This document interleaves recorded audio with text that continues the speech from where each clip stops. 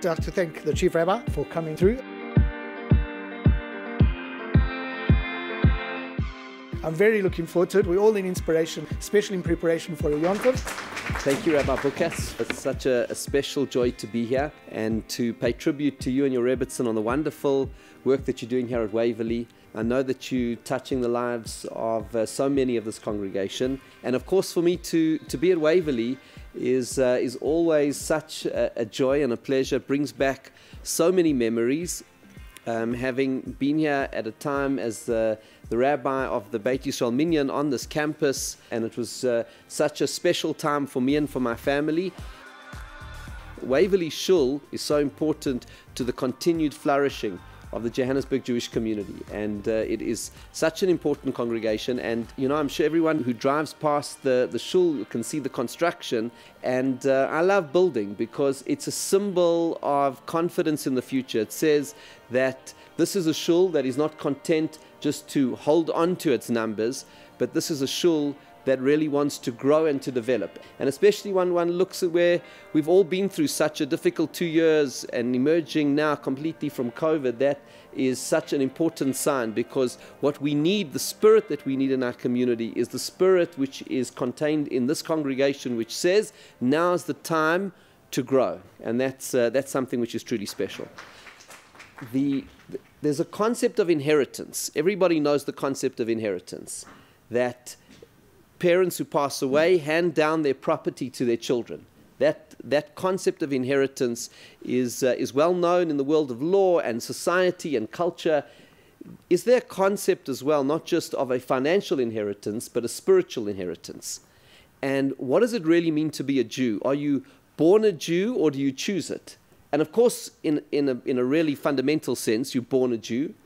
We know a person is Jewish by definition of being born to a Jewish mother. So you are born into it, and in that sense we inherit our Jewish identity and our Jewish values. It's something that we are born into, so it's like an inheritance. It's a spiritual inheritance, like a financial inheritance, in that sense that it comes automatically with birth.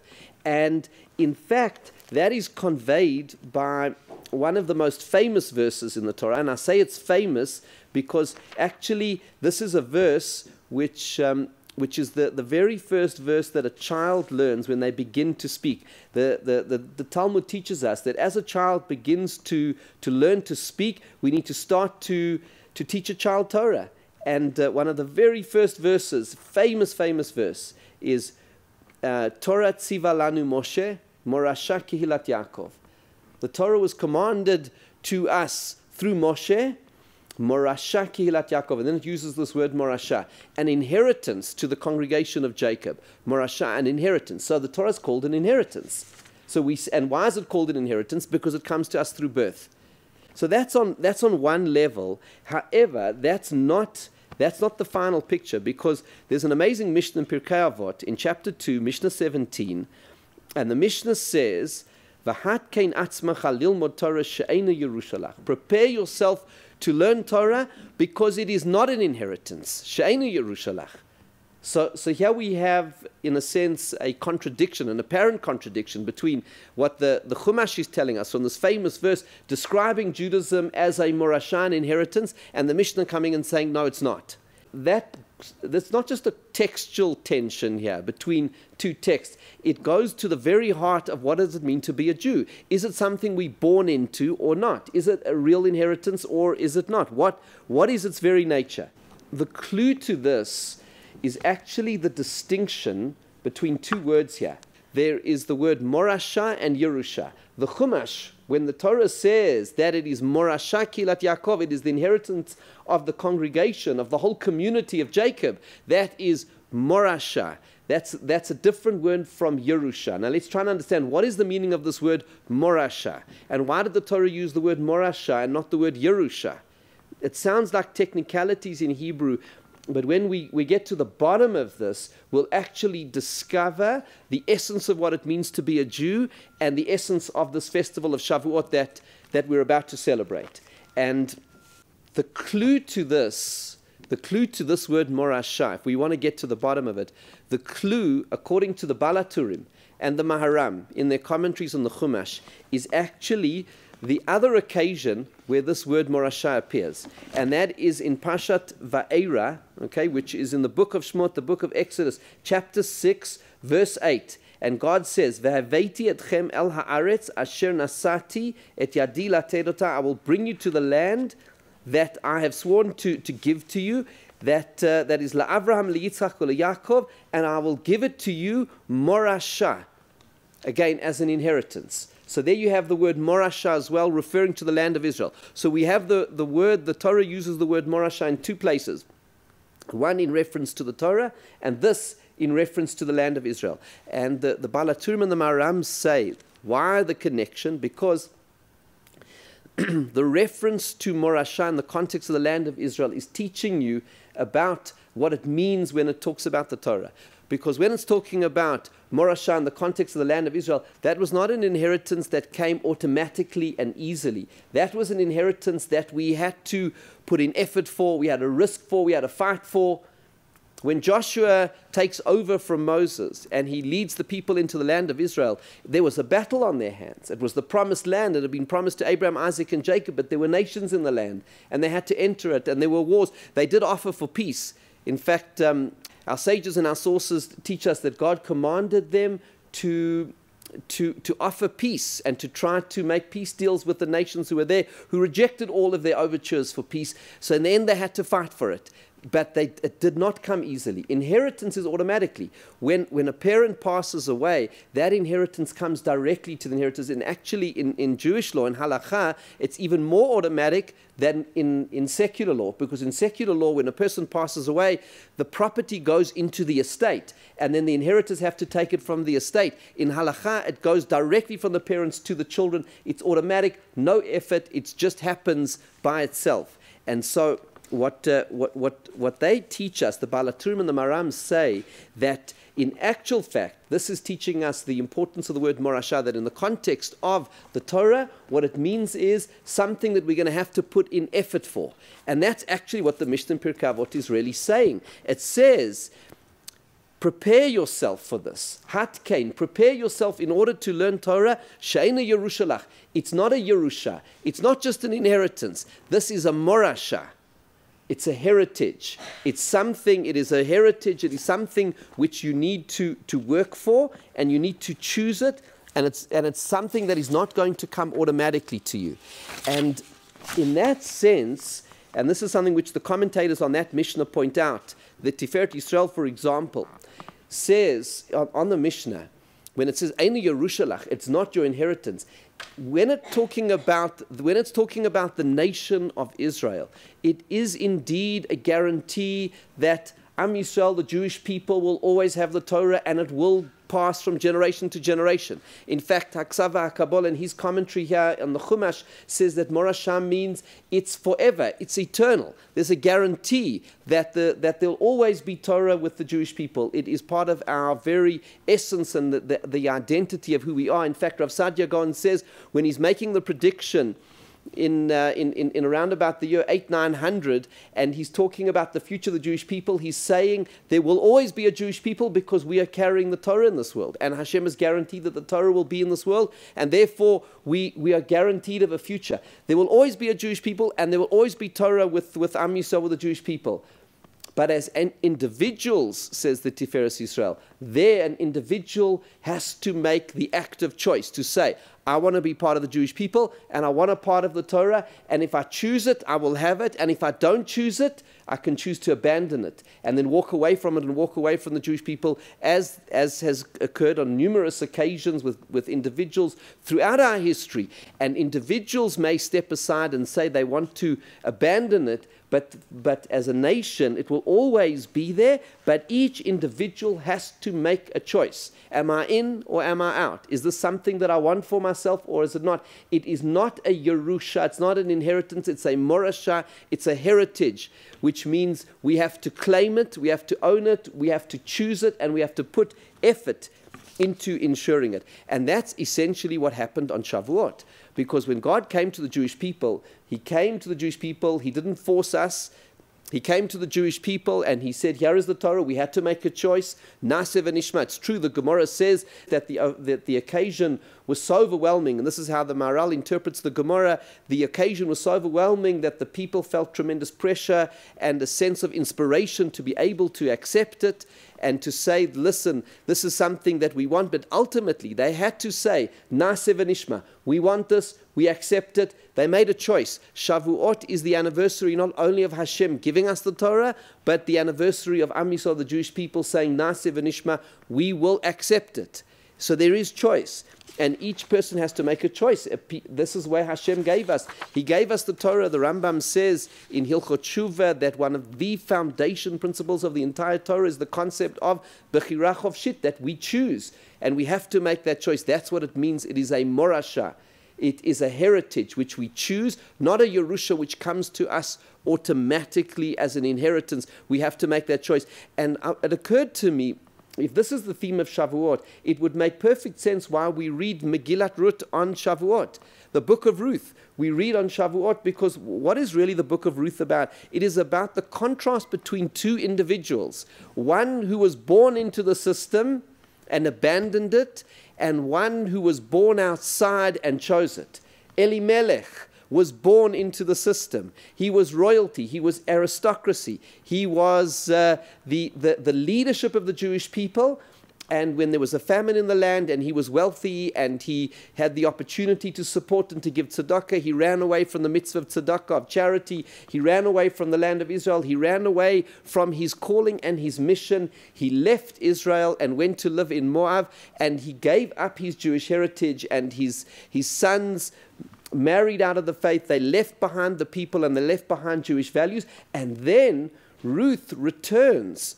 She is born into royalty in Moab, and she gives up the privilege of the royalty in order to accept the privilege of being a Jew, and she converts and she chooses it. In fact, many of the laws of conversion are learned from that famous speech that Ruth gives to her mother-in-law Naomi, wherever you go, I will go, your people will be my people. Those are where many of the laws of conversion. So you have this contrast between Elimelech, who is born into it but gives it up, and Ruth, who is not born into it and chooses it. And that is what Shavuot is about. It is about actively saying, this is our morasha, this is our heritage, now we are claiming it, now we are choosing it. And that's perhaps why the book of Ruth is read. And it's also very interesting that the Talmud learns many of the laws of conversion from what happened at Mount Sinai when we received the Torah. Because it's true, we appeared at the foot of Mount Sinai as the children of Abraham, Isaac, and Jacob with tremendous lineage, and we are their children. But ultimately we had to choose it. We had to say Naaseh v'nishma. We had to go through that process of conversion. We had to say, this is indeed what we want. And from that concept of choice takes us to the next stage of it, which is choice comes with something else, and that is effort. Because one step is I choose it. The second step is the effort of saying this is something that I have to work for. And here, if you look carefully in the language of the Mishnah, you will see it. The Mishnah says, that same Mishnah we were quoting before, V'hat kein atzmacha lilmod Torah she'ena Yerushalayim. Prepare yourself to learn Torah. Prepare yourself before you can receive the wisdom of Hashem, because it is not just an automatic inheritance. What does it mean to prepare yourself? So Rabbeinu Yonah says, prepare yourself means work on your character, your midas. Become a mensch. Refine yourself to be able to receive it. Because the Hashem's Torah is so great, it is filled with the divine wisdom. We have to raise ourselves to make ourselves worthy of it. It's not just something, firstly, it's not automatic, we have to choose it. But secondly, even after choosing it, we have to put effort into to make ourselves worthy of it. And not only the effort of working on character, but the effort of working on the mitzvahs. And saying this is something that we are prepared to, and that we want to, and that we are inspired to really invest time and energy in. And to say this is not a product that we consume, but it is a way of life that can transform us and that gives us the opportunity to achieve greatness. And in a certain way, This is looking at things from a completely different perspective, because in a culture of consumerism, there is a culture which says a product has to be made as easy as possible for the consumer.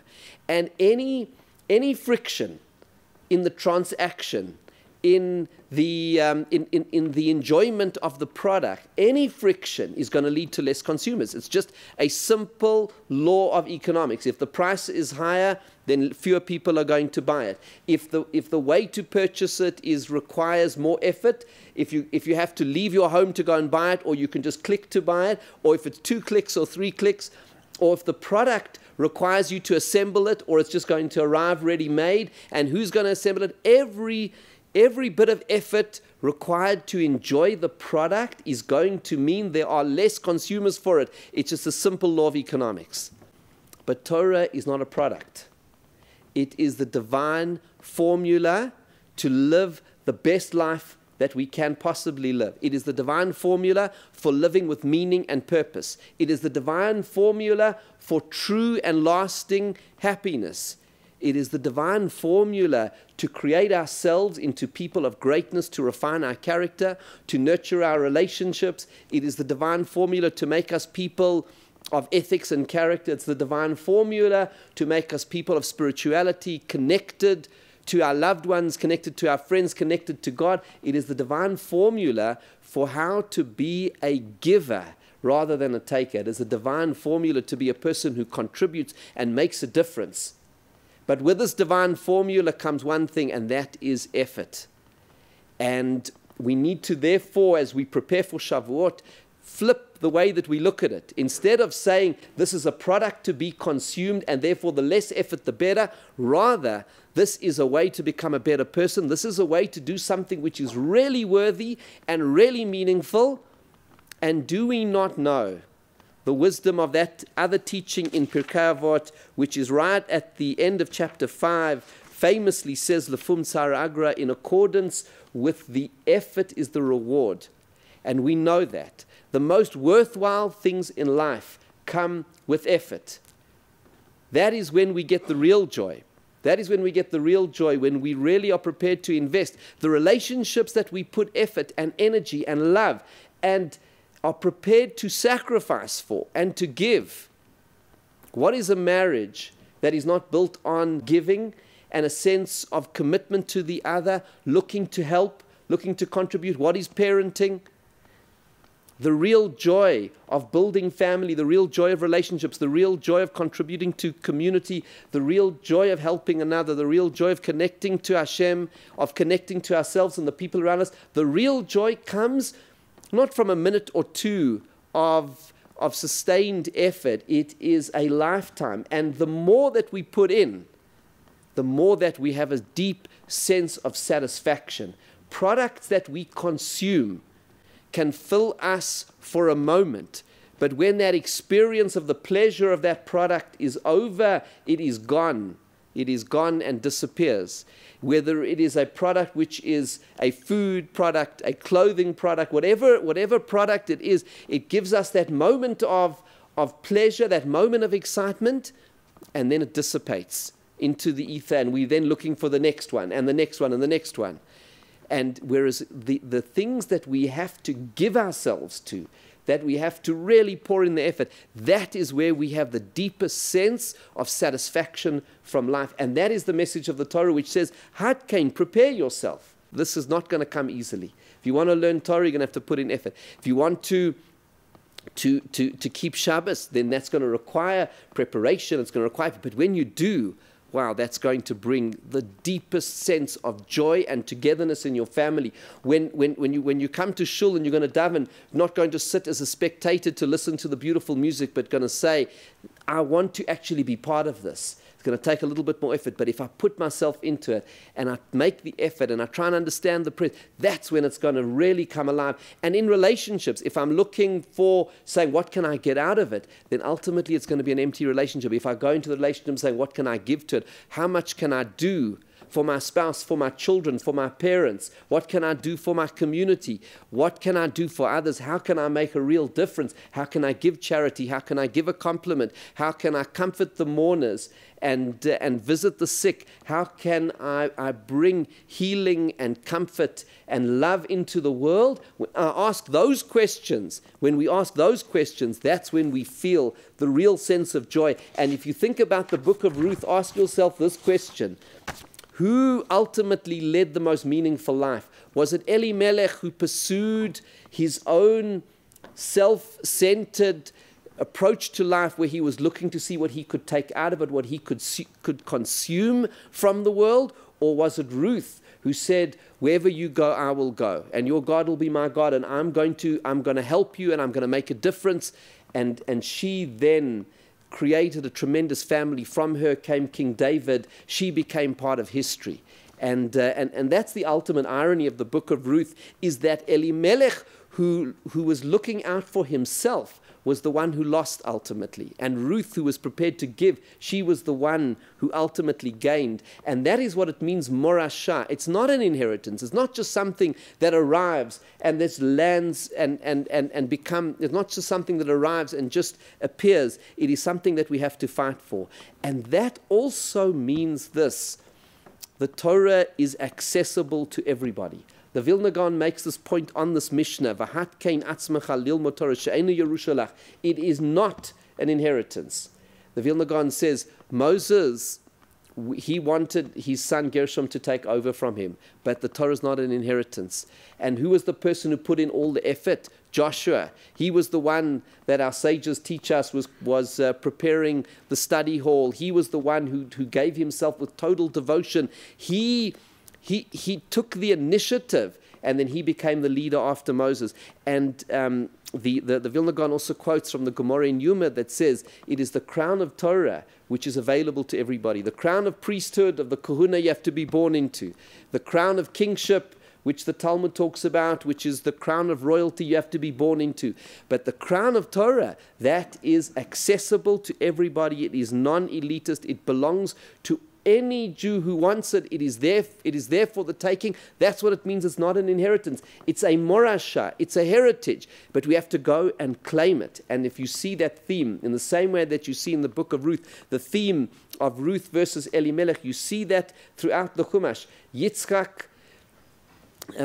was the younger brother, and he was the one, instead of Yishmael, who continued the heritage of Abraham. And Yaakov, who was the younger brother to Esav, he was the one. It didn't go in order of inheritance. It didn't go in hierarchy of position and birth. It went by merit. It went by those who said, this is something that I want. It was Yosef versus his brothers. We see this time and time again in the Torah, how it is the initiative. It was that, and that's part of the message of the book of Ruth. It's not an inheritance. It means it's in our hands, which means it's open to everybody, which means that anybody can access it, but there has to be the will. It's not something that comes automatic by birth. It's something that we have to give ourselves to. And this is so fascinating if you think that the source of the word morashah, because we said, this is where we started our discussion this evening, is to say, Torah tziva lanu Moshe, morashah kihilat Yaakov. It is the heritage of the community. Morashah kihilat Yaakov, the heritage of the community of Jacob. What does it mean, morashah? So remember, we said it comes from the verse describing the land of Israel as a morashah. Also a heritage, not an inheritance. And we learned from there, the Baal HaTurim said that in the same way the land of Israel, they required effort. But I think we can learn in the other direction as well. And the Baal HaTurim makes this point, that the land of Israel comes to us through the merit of the Torah. We learn in both directions between these two words, which means that our relationship, the Jewish people's relationship to the land of Israel, is not like any other nation. It is a relationship which is based on a spiritual heritage. And that spiritual heritage is connected to the values of the Torah. And therefore, it is something that one has to embrace the values in order to understand it. It's not a land which is inherited. It is a land which is claimed. It is a land which is won. It is a land where one embraces the vision for which God gave it, which was to be a platform for the expression of the values of what it means to be a Jew. And again, we come back to the book of Ruth. Think about it. Elimelech, who was born into all of this, he left the land of Israel because it was a time of famine. And he was wealthy and people wanted charity from him and he didn't want to give it. He turned his back on Jewish values because he didn't have the values of compassion, of generosity. And therefore he couldn't stay in the land because he didn't appreciate it. For him it was just another place. And if times are tough and you're under pressure from the poor, then go to where you can preserve your wealth. Because for him the land was just a place, it wasn't the place of values. And Ruth went in the other direction. She was born in Moab and she made Aliyah. She went to Israel because she was searching, as she says to her mother-in-law, your God will be my God. She was searching for Hashem. She left behind the idolatry of Moab and she was searching for God and she was searching for justice and for connection and for spirituality and for values. That is what she was searching for. And her quest then to arrive in the land of Israel was bound up with that. And that comes to the understanding of what Jewish identity is. Jewish identity is bound up with morashah. We began our discussion saying, well, is it something one is born into or not? We're born into it, but then you have to choose it. We're born in, but then you must choose it. And that choice means an active decision. This is what I want. I'm in. And more than that, that choice has to be made real with a sense of effort. This is what I want, and I'm prepared to invest effort because this is meaningful, it is special, it is incredibly rewarding to give myself fully to it. And then it's an embrace of Jewish identity, which is about the Torah values, which is what Shavuot is ultimately about. Because what is Shavuot about? It is about saying that as Am Yisrael, the Jewish people, we were born. Where were we born as a nation? We were born at the foot of a mountain. We were born at the foot of Mount Sinai. We were not born in a land. The only nation in the world not born in a land. Because the way that a nation is formed, you're in a land and there's a certain geography, politics, environment, socio-economic circumstances that forms and molds a nation. We were born at the foot of Mount Sinai to be given a mission by God that we celebrate, the anniversary of which we celebrate on Shavuot. We become a nation because Hashem gives us His values. Then we bring those values to the land, to Eretz Yisrael. We bring the morashah, the heritage of the Torah and Hashem's values, and we bring that to the morashah, to the heritage of the land of Israel. And that becomes a continuation of the Jewish mission.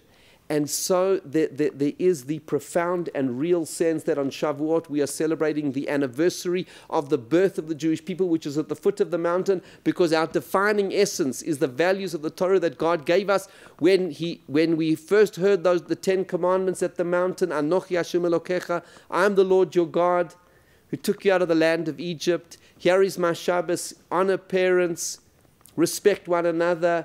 It was the birth of a people through the divine values of the Torah. And yet we have to receive those values, but choose them. To say, as Hashem says, I place before you these two paths. Therefore choose life and choose blessing, because that is the path of the Torah, because we have the choice. So we make the choice. We claim our heritage, our morashah, because it's not a Yerusha, it's not just an automatic inheritance. We have to claim it, we have to put in the effort, and that is what we celebrate on Shavuot. And finally this, the Ksava Kabbalah says the word morashah has one other dimension, and that is to give it over to the next generation. Yerusha is what I receive. Morashah is what I give over. And the heart and soul of what it means to be a Jew is not only to choose these values, to receive these values, but it is also to transmit them to the next generation, to say, this is not just for me. There is a future. There has to be a future. There is a morashah. I'm going to be morish. I'm going to hand this on. But friends, the only way that we can hand this on to the next generation is if we truly embrace the fact that to be a Jew is not just to be born. That's just the beginning. To be a Jew is to choose it, to say, I want this. I'm inspired by the values that Hashem has given us. This is the way that I want to live. This is the way of meaning and purpose. This is the way of happiness. This is the way of doing something which is eternal and truly worthwhile. And when I choose that for myself, and when I'm prepared to put in that effort, then I will hand it over. But if I say to my children and to my grandchildren, this is just an accident of birth, this is just an inheritance that just came automatically, then they're going to say, but then why must I continue it? In order to transmit it to the next generation, we have to say, in order to transmit it to the next generation, we have to say, I choose this, I own it, I claim my heritage, I want it, I celebrate my heritage, I own it, I invest in it, I care about it. I'm going to do everything in my power to make it something which is inspiring and beautiful, which it is because it comes from Hashem. And when we live like that, then this morashah, this heritage, this spiritual heritage becomes ours, but it also becomes the morashah, that which we hand on to the next generation. And Shavuot is the festival that we celebrate all of this. We celebrate our heritage, we own it, and we give thanks to Hashem, and we recommit ourselves to say, this is what I choose, this is what I want, and let's go forward together to the future. Thank you so much.